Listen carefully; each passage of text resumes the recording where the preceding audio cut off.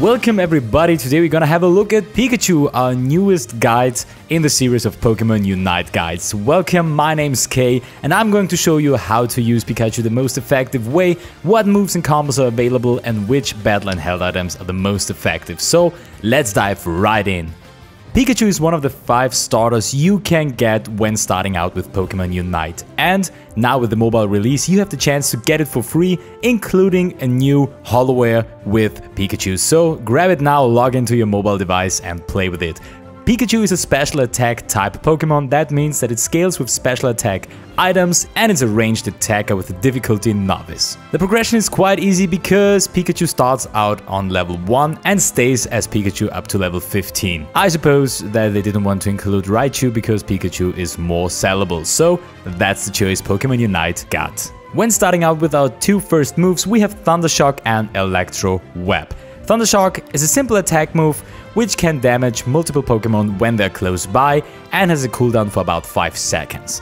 Electro Web hinders the enemies because they are stuck on the place when you hit them, and it's also a 5-second cooldown. It's a good choice for starting out with Pikachu. When starting out with Pikachu, I would always take Thunder Shock with me because it's a very good damage ability and it can also hit multiple enemies on your way to the top or bottom lane where Pikachu feels the most effective. So like you see, we're fighting now, and the short cooldown, in this case I don't have any because I've disabled them for the practice mode, but you can hit multiple enemies if they're close by and is very helpful for the early game. The second ability you get is Electro Web, and the range isn't as good as Thunder Shock, but when striking down enemies, they're stuck for a certain amount of time, so it can help you when chasing down enemies in the early game, striking them with Electro Web at the beginning and then with the second move, or in this case with Thunder Shock if you haven't reached level 4, so it's a very good moveset for the beginning. On level 4 we already have the choice between Electro Ball and Thunder. Electro Ball is also a sure hit ability which helps us to hit the enemy with more damage the lower the HP is. So it's a very good ability to chase down enemy Pokemon when they're on low health because, like I said, the damage is increased and so you can strike them down when they're trying to run away. It's upgraded on level 11 to Electro Ball Plus, which increases the damage that is dealt by that move. Thunder is a classical AoE area of effect ability which hits multiple Pokemon or enemies when striking down to the ground. As well, it gets to Thunder Plus on level 11, which increases the number of attacks for this move. And at level 4 we get Electro Ball, and I have to say this is one of my most favorite abilities with Pikachu because you see the range is quite good and when striking down it's always a sure hit and hitting multiple enemies in its way. So even if the Pokemon is triggered by this move and teleports away or gets away, the move still will hit, so it can help you when an enemy tries to get back to the goal, and combined with Electro Web in this case, you can even stuck them down and then strike all with big damage.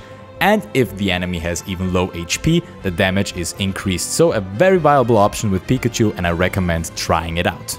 The other option at level 4 is Thunder, and like I said, it's an AoE ability and you see the range is very good, and when striking down, multiple hits are getting down on the enemies and you're dealing damage with every strike. With the Plus variant you're getting more strikes. It's okay, but like I said before, Electro Ball is a sure hit and it even chases down enemy Pokemon when used in the right timing, so I'm most likely taking the other choice, but you see, it's okay, you can try it out when you want to deal increased AoE damage with your team. At level 6 the second set of abilities becomes available and it's either Volt Tackle or Thunderbolt.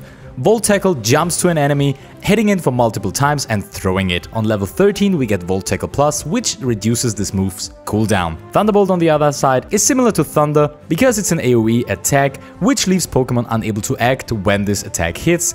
It just needs a little prepping time before striking down, and Thunderbolt becomes as well on level 13 to the Plus variant, which increases the damage dealt by this move. At level 6 we get Volt Tackle, and you see the range is quite similar, if not even the same as Electro Ball.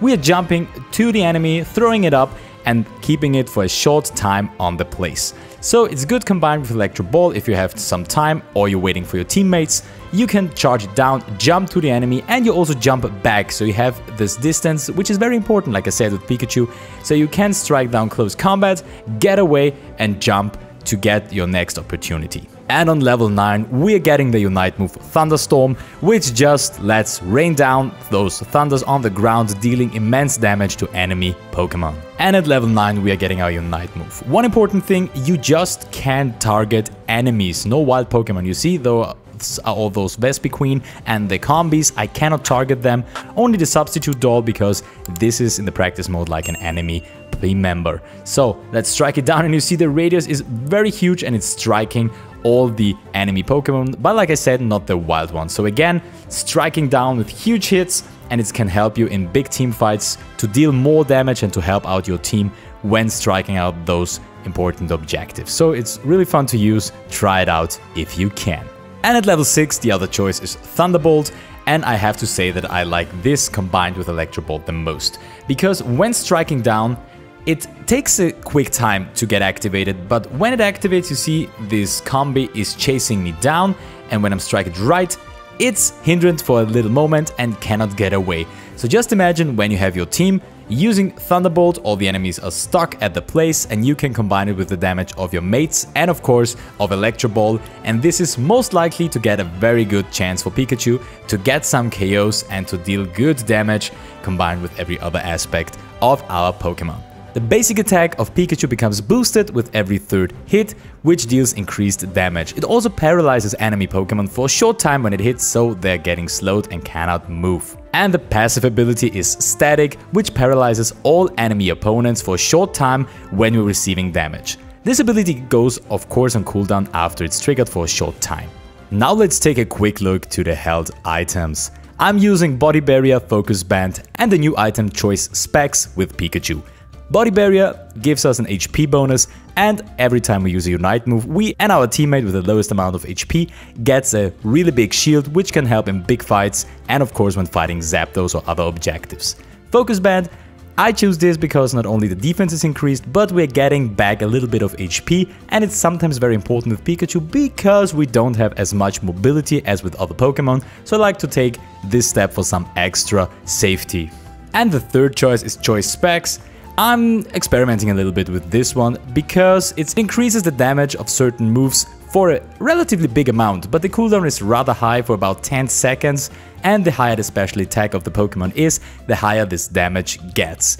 Like I said, it's only on level 10 in this case because I'm trying it out, but it seems like a viable option when choosing Pikachu. Of course, if you want to get more into the face of enemies, you can swap out Focus Band for something else, like for example Wise Glasses, because it not only increases the special attack for a flat amount, but also by a certain percentage based on the level of the item. And of course we also take a quick look at the battle items, and like I said, Pikachu doesn't have any mobility abilities in this case, so I always like to choose Eject Button. Every 70 seconds we get a dash to get into or out of fights, so it's very viable when fighting with Pikachu. But of course you have some other possibilities as well. In this case X-Speed can also be a very good option because the cooldown isn't as high as Eject Button's one, and for a short time it increases the speed with which we can move around the battlefield, and X-Attack on the other side, like the name suggests, increases the attack and special attack for a short time, so if you want to take even more burst out of Pikachu, this is also a very good choice. So you see, our little yellow Electro Mouse has some very good abilities to strike down enemies and with some CC combined as well. In the next few scenes I'm going to show you how I've been using Pikachu,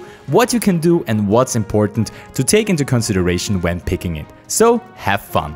This is a very good example how effective the CC effects, the crowd control, can be from the beginning. You see the Charizard is trying to fight us, but combined with Ninetales and the Freezes and the Shocks, it doesn't stand a chance, and we almost got Blastoise as well. And shortly after this happened, again, Charizard is trying to fight us, but with the immobilization and the effects of both of us, we can strike it down fairly easy. And there it is, there is Cinderace. And you see, there is the Electro Web, it's hindrance, it is almost not getting away, but the last hit wasn't strong enough, so it got back to its goal. And yes, this poor Charizard isn't getting away.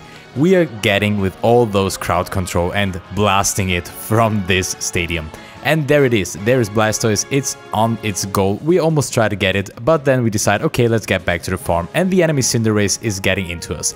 There it was, there was a Thunderbolt striking it and crowd controlling them as well. And Cinderace made here a capital mistake. It thought that it can strike me at the goal, but again, with the combination of all the moves and my power of Pikachu, it was an easy play for me, and so I got it from our goal. And now you see why I like Thunderbolt and Electro Ball so, because that Snorlax tries to get away, and again the Thunderbolt striking it, having enough time for Crustle and Killia to get it, and then we can easily go to the goal and strike down our ES points. And here I want to show you how effective Pikachu can be in a good team fight. Again, with all this crowd control, the enemy is trying to rush at our goal, and I'm waiting. I'm back at the line to get the berry to get my health back up.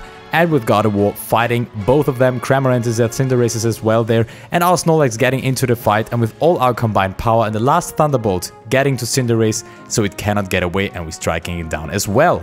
And of course I want to show you how effective the Unite move can be. So it's in the final stretch, and there it is, Cramorant and Cinderace trying to get away. It's even using its eject button, but the Unite move striking multiple times. We're slowing down the Cinderace, and with Electro Ball the sure hit, even if it teleported away, we can get it, and so it got down.